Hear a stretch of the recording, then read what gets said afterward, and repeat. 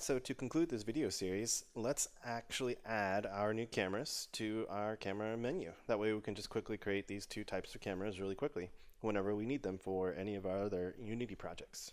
Okay, so let's hop over into Unity and get going. Okay, let's wrap up this video series on the FollowCamera stuff, and what we're going to do is we're going to add to the camera menu up here. So we're going to edit this script and make some more options to create different types of cameras up here. Okay, so let's pop this open inside of MonoDevelop here, and I'm not going to go through the whole process here. If you want to see this whole process and the reasons why I set this up the way I did, I highly recommend watching the top-down camera series, or just take a look at the code and analyze it yourself. And you know, it's pretty easy to read. It's nothing complicated. So just to wrap this up, what I'm going to do is create a new menu item, and we're going to go to the Indie Pixel /cameras / we're going to create the basic follow camera. Boom. All right, and then we need that static function to back that up. Void create basic follow camera. Now it could be named pretty much whatever you want. So in here, what I'm going to do is just literally copy and paste some of this stuff. So I don't really want to go through the whole process here, and all I really want to do is attach. So all I really want to do is creating a game object. So we're going to say game object, camera GO, so I can store it and attach. Or what we can do is automatically attach with the new game object constructor. Give it a name. So we're going to call this basic _ follow camera. Okay, and then you'll notice that we can actually give it a bunch of components. All right, so we can say type of IP basic follow camera. Boom, and then let's just select it. So we're going to say selection.active game object equals camera geo.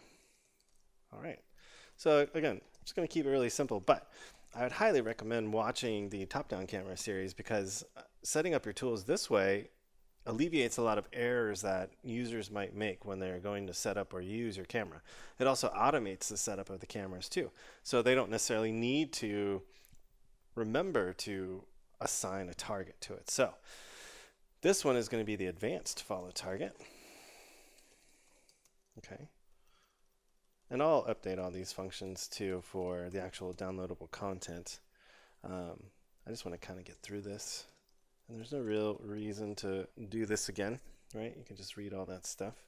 And all we need to do then is attach the IP. I'm having a hard time typing today. IP advanced. Did I not? I put it in the cameras. Advanced follow cameras. Let's see what happens here. Doesn't like that for some reason. And let's get all these names correct. Okay, let's see what it's complaining about. Follow camera, that should be right. It looks like a MonoDevelop bug. Boom. Weird. So again, that is the reason why we want to go through and actually create something that checks for the camera components, because you want to be able to have this thing automatically attach it, right? So we could do that really quickly. You could just keep adding more types. So we can say type of camera, right? And type of audio listener, and type of, whoops, listener. There we go. Type of GUI layer. That should do it. So let's just copy all these guys.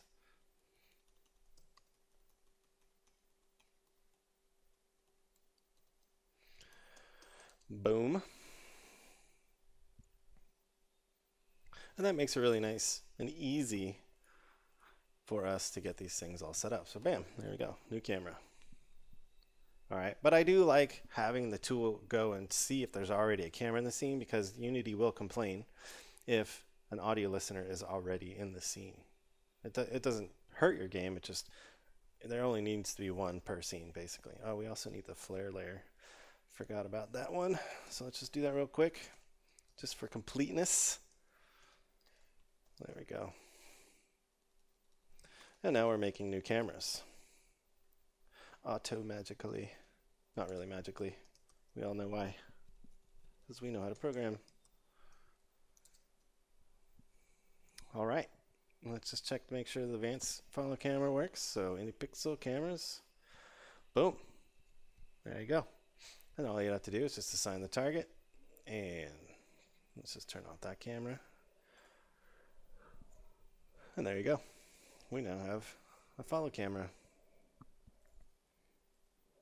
All ready to go. Super easy. We can use it for all of our games now. It's nice and contained. Super modular. All right.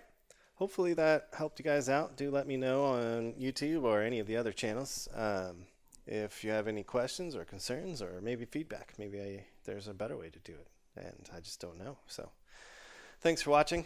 I'll talk to you guys soon.